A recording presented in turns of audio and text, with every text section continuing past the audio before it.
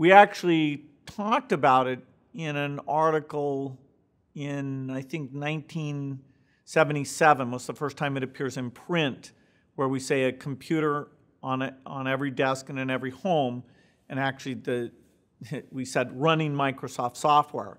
If we were just talking about the vision, we'd leave those last three words out.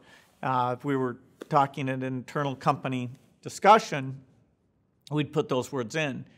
And it's very hard to recall how crazy and wild that was. On every desk and in every home.